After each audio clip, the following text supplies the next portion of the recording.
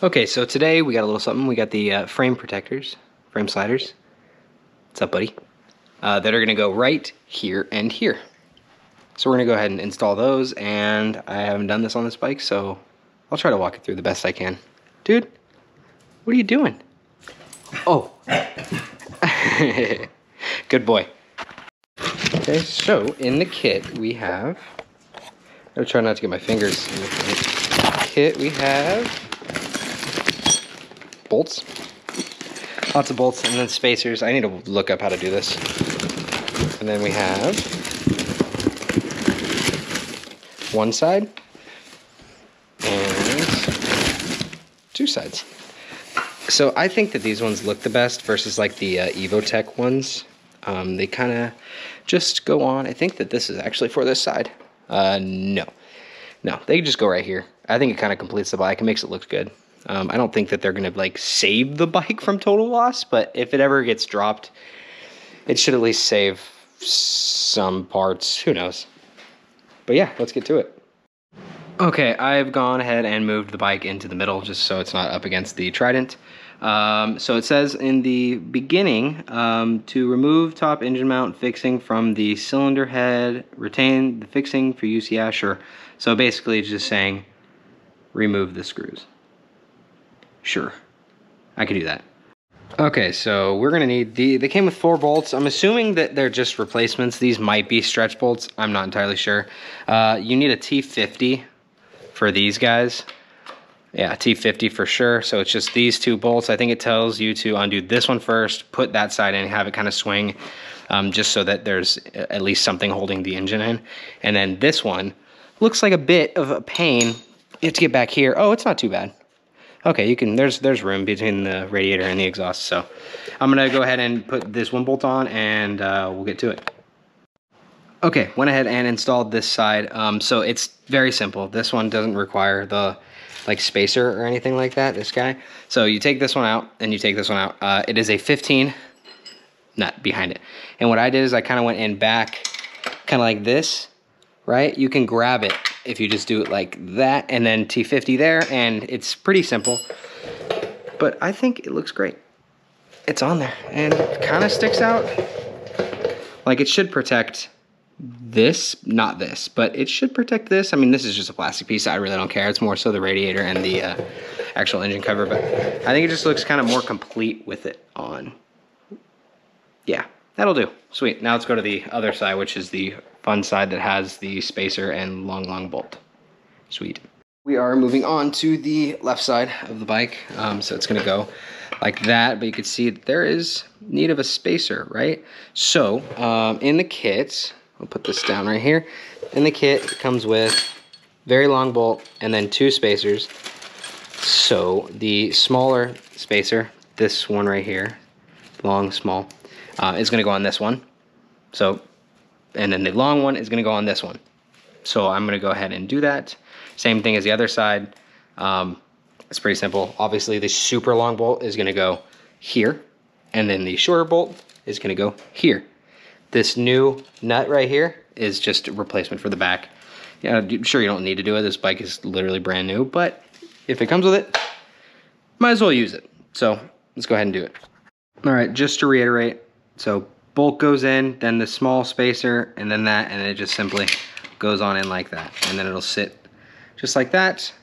Big spacer over there, longer bolt, and yeah. So just wanted to show you, just in case you were confused. All right, so I'm a knob. Getting that bolt in the back is kind of a pain because it's pretty deep and you don't have a lot of room. So my dumbass dropped it into the fan.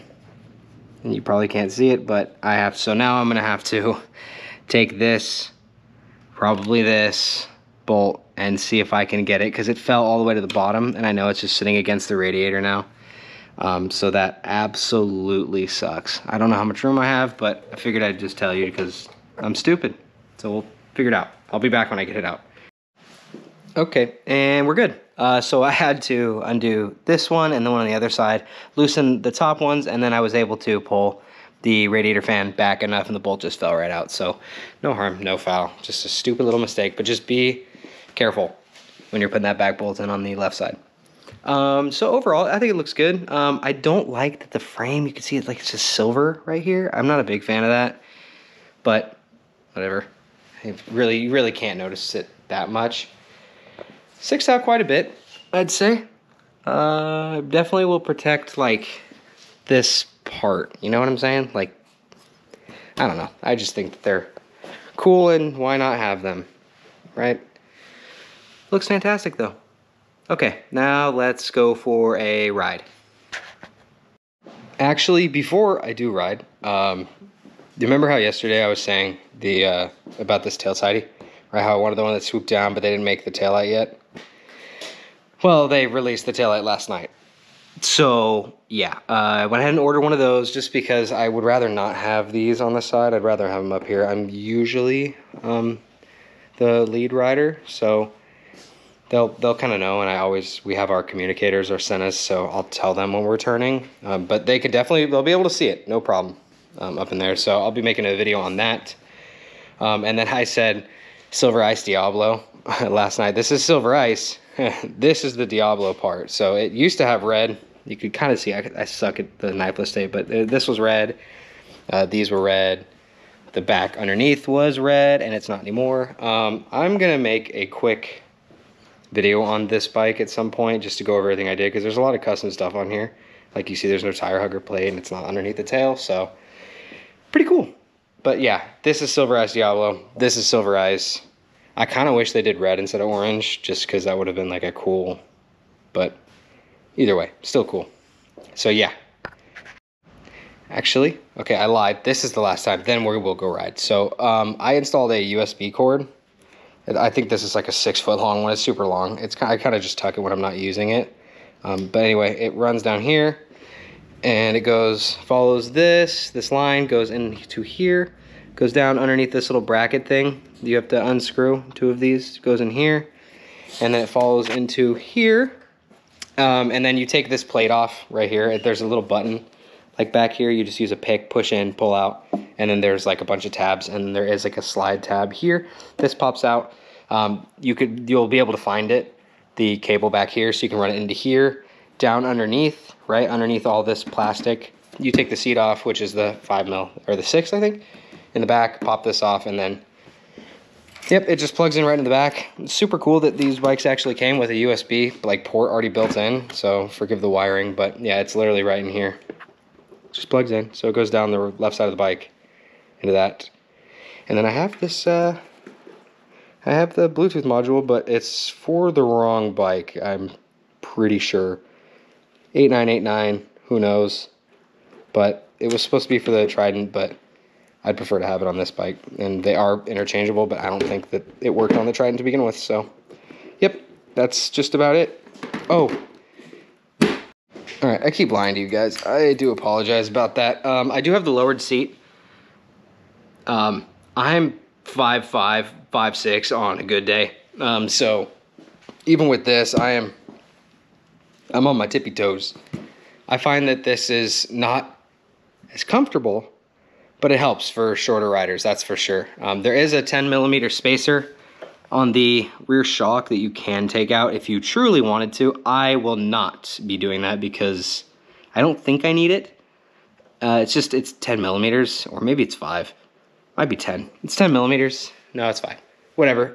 But it throws off geometry, and I just want to go fast.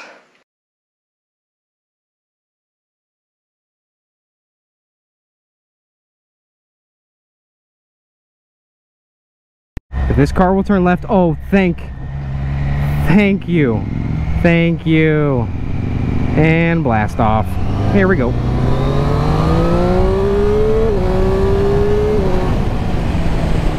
And, yep, that feels much better. No, shut up, Siri.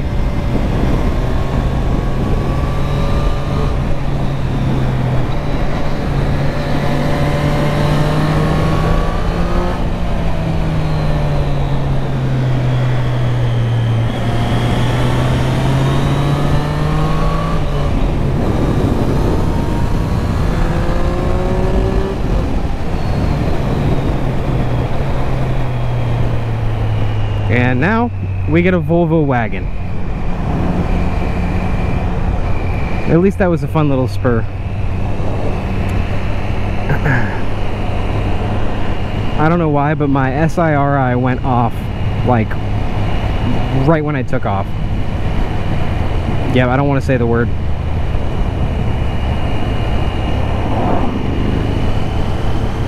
Skyline.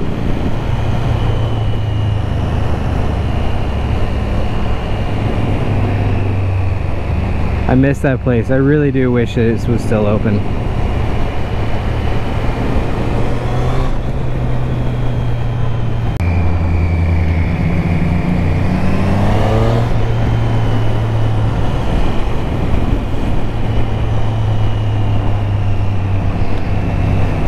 I think somebody, or I think the person in the fit smoking a cigarette. I'm smelling a cigarette smoke. Man, it is gorgeous out today. Look at all this. Beautiful.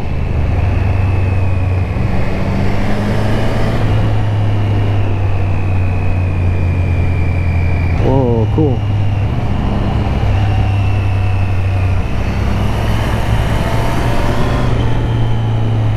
I rode up this. I went up and down the other day, and going up is so much fun. Just because it's like easier to control your speed when you go up. That, and you can see by the other side of the lane there's barely any people coming up, so you don't get stuck. Even though I did. My luck, I get stuck behind the ambulance, which is slightly ironic. Yeah. Yes, no, well, I'd rather be stuck behind an ambulance than stuck in an ambulance, so I got that going for me.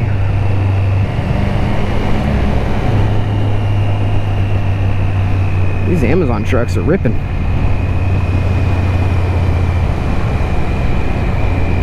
I do? Oh. Is it, am I too loud for you?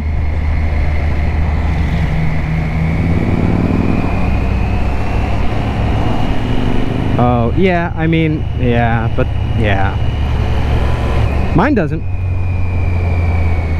Yeah, well, it's the benefit of having an aftermarket exhaust.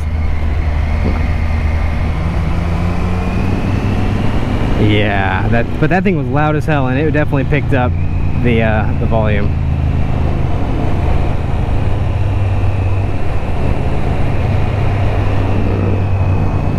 Okay.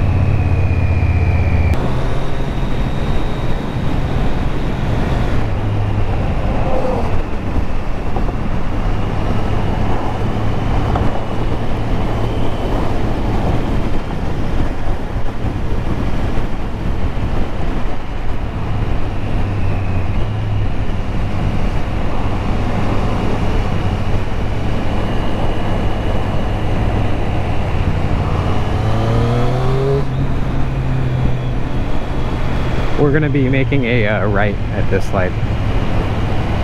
Yeah, turning on to Germantown kind of sucks because we have to go against, like, across traffic. There's some rocks in the middle. Oh, it's a hog rider. I don't know if I should wave to him. Okay, I guess not, dickhead. Fuck. Careful, this road is McDicked right here. Like, after when it ends, so I'm gonna cut in a little bit.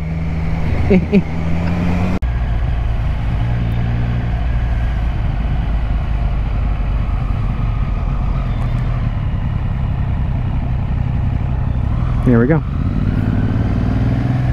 I'm gonna cut in a little bit. This is water. And here we go.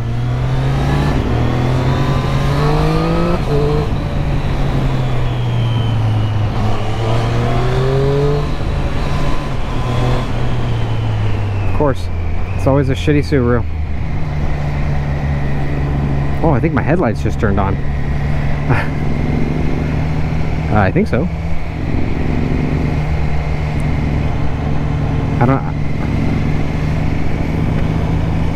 I don't know how to tell.